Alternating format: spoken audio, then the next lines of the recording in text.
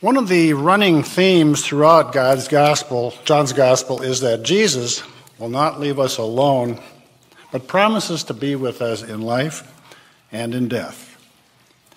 Not only that, but Jesus tells us that he is also preparing a room just for us in his home. And he promises to come back and take us there. I am reading from the 14th chapter of the Gospel of John. Don't be troubled. Trust in God. Trust also in me. My Father's house has room to spare. If that weren't the case, would I have told you that I'm going to prepare a place for you? When I go to prepare a place for you, I will return and take you with me so that where I am, you will be too. You know the way to the place I'm going. Thomas asked, Lord, we don't know where you're going. How can we know the way? Jesus answered, I am the way, the truth, and the life. No one comes to the Father except through me. If you have really known me, you will also know the Father. From now on, you know him and have seen him. This is the word of God for the people of God. Thanks be to God.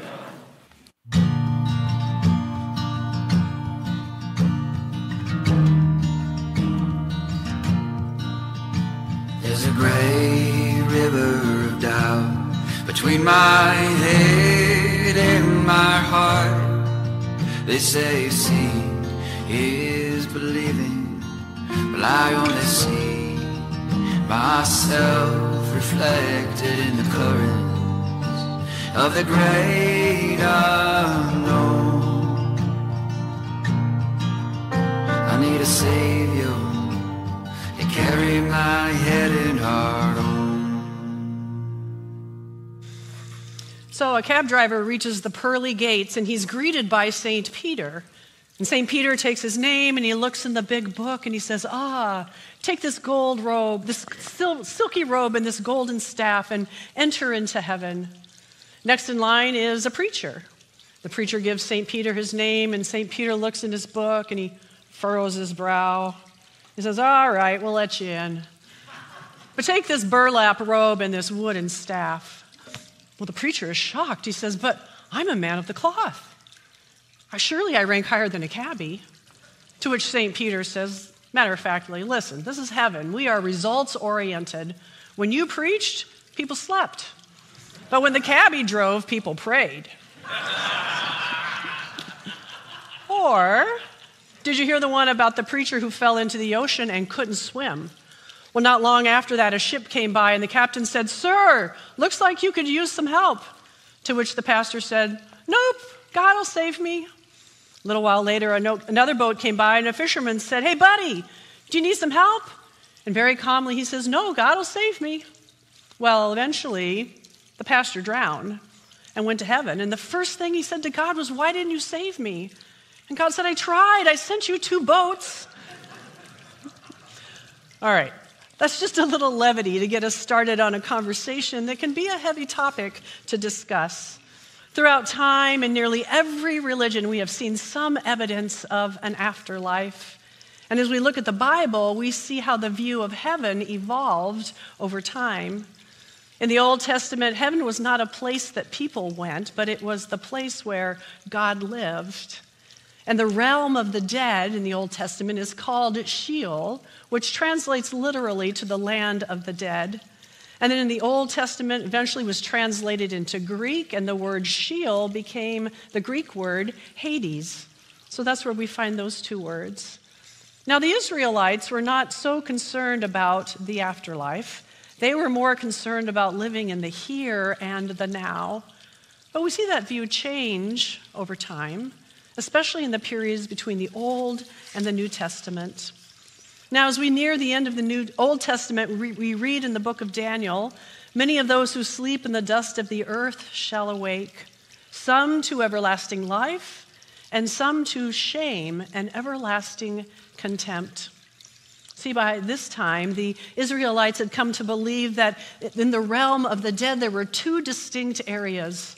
One was called Gehenna, and that's where people were sent to be tortured and tormented for being unfaithful to God.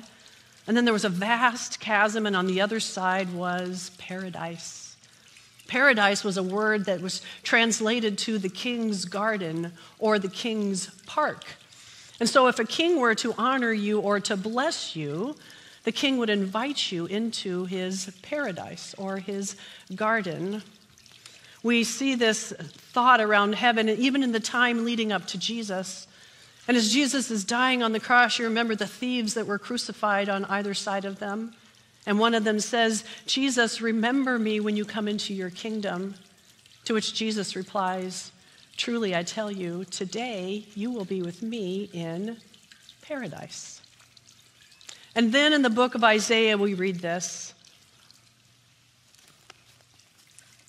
"On this mountain, the Lord of heavenly forces will prepare for all peoples a rich feast, a feast of choice wines, of select foods rich in flavor, of choice wines well refined. He will swallow up death forever. The Lord God will wipe tears from every face." Here, Isaiah is describing what happens after death as a wedding banquet. In fact, we hear Jesus allude to this metaphor a couple of different times in the New Testament as he's talking about heaven. And in first century Judaism, wedding banquets were some of the happiest times of life. They lasted for days, and they were complete with dancing and singing and wonderful food and fine wines. It's no wonder that they became a metaphor for what life would look like in God's eternal kingdom. I know some of the happiest moments in my life have been at my children's weddings and the receptions that have followed, complete with dancing and dinner and delicious food and wonderful wine, and all of the people who were near and dear to our hearts were present. This is one of my favorite pictures from my son and daughter-in-law's wedding. I think it captures the joy and the laughter and the community and the happiness that we found in those events. This was the only wedding that my dad was alive and able to attend. And I just see this, his love and his joy on his face as he's dancing with his granddaughters and his new granddaughter-in-law. I think this is what heaven looks like a heavenly banquet. But now my dad has been reunited with those who have gone on before him, and there are no more tears, and death has been swallowed up in victory forever.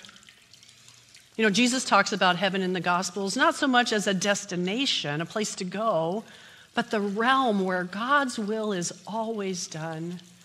And so instead of talking about getting to heaven, Jesus talks about bringing heaven here on earth, and that we should live like we are already in God's presence. So that's why he teaches us to pray, "Thy will be done on earth as it is in heaven." But he also points to this realm after life, after we have lived faithfully to God, caring for the hungry and the poor and the naked, the stranger among us, those who are imprisoned. As we stand before God on our final judgment day, we hope to hear God say, "Well done, good and faithful servant. Enter into your eternal home." We see this clearly throughout the Gospel of John. You know, we see it in the story of Jesus and his friend Lazarus. And as Lazarus has died, Mary and Martha, Lazarus' sisters, call for Jesus to come.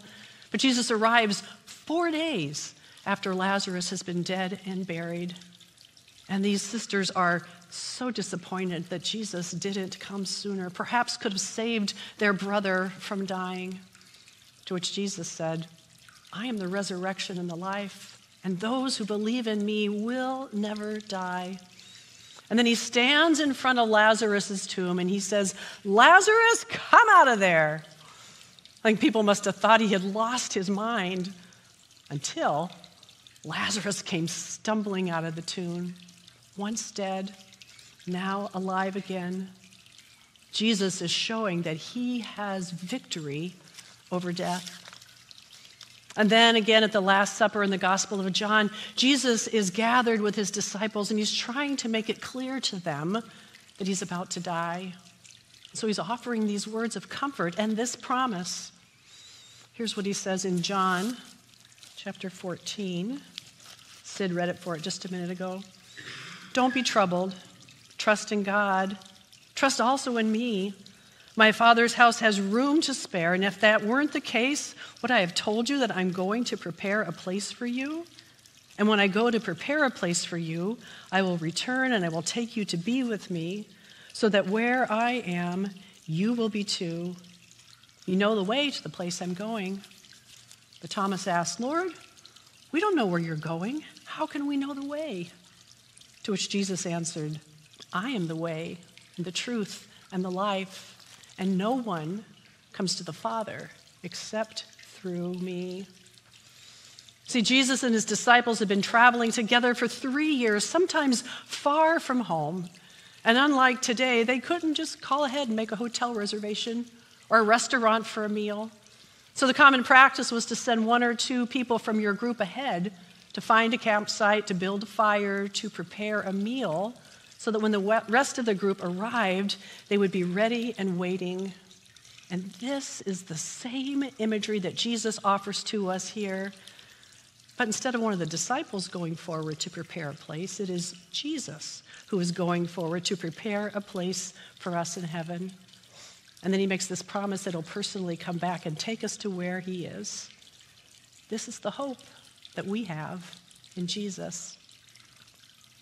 And then we see that Jesus himself is tortured and crucified, died on the cross, and 3 days later, he too steps out of the tomb, just as promised.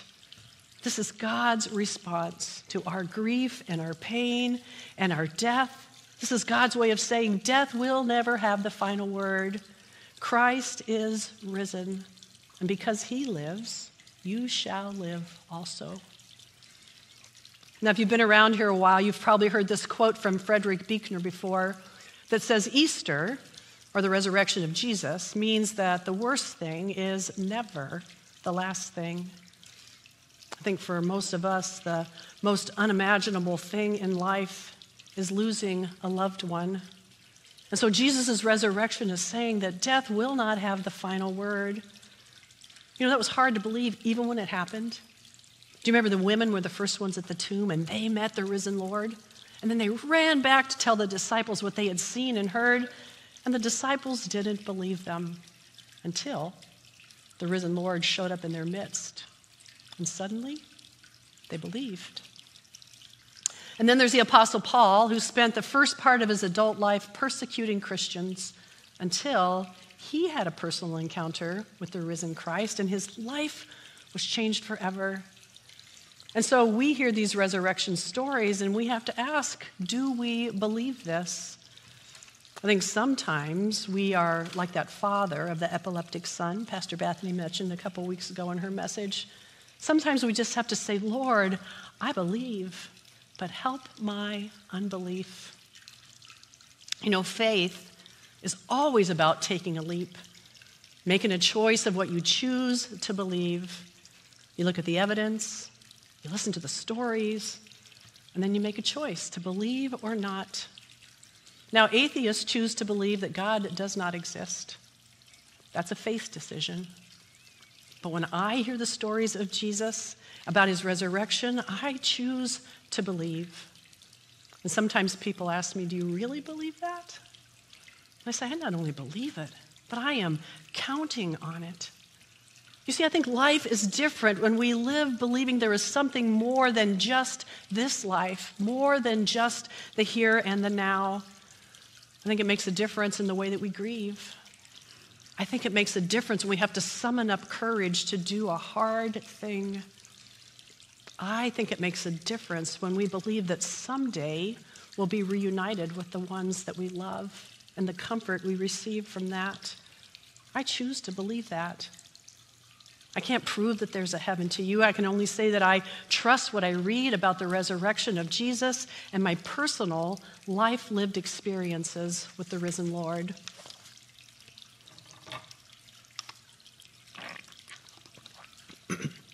Dr. Sam Parnia is a PhD in cell biology. He's also an MD who focuses on cardiopulmonary resuscitation. And currently serves at New York University's Langone Medical Center, and his research has been focused on near-death experiences, focusing on what happens to you when you are clinically dead, and how he can help bring people back to life after they've been dead, not just their bodies, but their brain, their consciousness as well, the whole self. And so he listens to these stories of near-death experiences about people who had coded, who had been clinically dead, who had had no oxygen to their brain for 20 seconds or more. That's when your brain begins to die. And what he's found from some of these people who have been dead and survived is that they can talk about what was happening to them in those moments. And so he circles back to the medical team or the folks that were with them when they were clinically dead, and he finds out that what they are saying is exactly what happened. Now, these are patients who should not be able to hear or process thought because the brain had shut down. And so he's asking the question, is it possible that our human consciousness is something more than just our brain activity? The evidence seems to say that our consciousness continues for some period of time after the brain is dead. And so it begs the question, could our human consciousness be connected to something more than brain activity, like a soul, for example? I have a couple of stories about near-death experiences that I'd like to share with you. One is from our daughter, Emily. She was an ICU nurse for 5 years at the Mayo Clinic in Rochester. She also served on a rapid response team that would respond to any emergency throughout the hospital when they were called. And one night when she was working, the team was called, and they went to a room where there was a gentleman sitting in his chair, completely dressed in his clothing, and he had suffered a cardiac arrest. Now, it was unusual for someone to be sitting in a chair when they suffered a cardiac arrest. There were usually signs leading up to the fact that this might happen, and so this was truly caught everyone off guard. So they rushed in the room, and someone said, "Get the scissors." They needed to cut his clothes off of him. Someone else said, "Call Michael." Michael was the attending on duty that night. And someone else said, "We need to get him back in bed." Well, this team was able to save his life. And the next day, my daughter Emily was his nurse on the floor where he was the patient. And once he learned that she'd been part of the team that saved his life, he said, "May I ask you some questions? Who's Michael? Why did you need scissors? And why wasn't I in my bed?"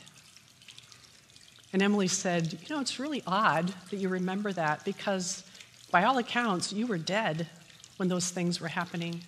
It must have been really scary for you to hear those conversations." And he said, "You know what? It's quite the opposite." He said, "I was calm. I had a sense of peace. There was no fear and no panic." And he attributed that to the presence of a higher power that was with him in that moment. So that's my first story. My second story is from Pete. He shared this with me. It was during a time when his mom was in hospice care, and they were waiting for her to pass at any moment, and so they were keeping vigil beside her bed. And as Pete sat with her one day, she came into consciousness, and she said, "I just had a conversation with your older sisters." And Pete thought this was rather odd because Pete only has 2 brothers. So later that day, he was sharing this conversation with one of his brothers, and he was reminded that their mom had had 2 miscarriages, both girls, before Pete was born. And then the next day, as Pete sat with her and she came into consciousness, she said, "Everyone is here. I'm either going to wake up tomorrow and see you, or I'm going to wake up tomorrow and see your dad and Jesus." You see, Jesus' resurrection announces that this life is not the end. And when we put our hope in that, we live differently. It's not that we want to die, but we're not afraid to die because we know it's not the end. It's more like a see you later because we know that we will be reunited with our loved ones who have gone before us. Now, there's another account of a personal near-death experience that can be found in the book Proof of Heaven, a neurosurgeon's journey into the afterlife. It's written by Dr. Eben Alexander. And in this book, he describes his 2008 near-death experience. In fact, Evie, I checked. We have a copy of it in our library. So if anybody would like to take it home with you today, you can. And what he concludes after his own experience is that science can and will determine that the brain does not create consciousness, and that our consciousness survives our earthly body. And here's what he wrote. My experience showed me that the death of the body and the brain are not the end of consciousness, that human experience continues beyond the grave. More important, it continues under the gaze of a God who loves and cares for each one of us. So, how do we explain these experiences? We may, like some, attribute it to our brain's last gasp at life before it shuts down. But perhaps, like Dr. Parnia and Dr. Alexander wonder, maybe it points to the possibility that our consciousness or our souls survive our death. So, again, I can't prove to you there's a heaven. I can only say that I believe in Jesus and I believe his promises that he's gone to prepare a place and that he'll come back to take us there. I believe the disciples and their testimony about Jesus' death and resurrection. And the resurrection makes sense to me as God's way of saying that cruelty and evil and sin and hate and even death will never have the final word in God's kingdom. So, faith is a choice.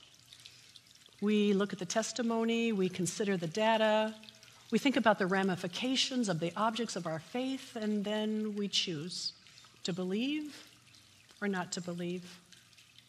I choose to believe.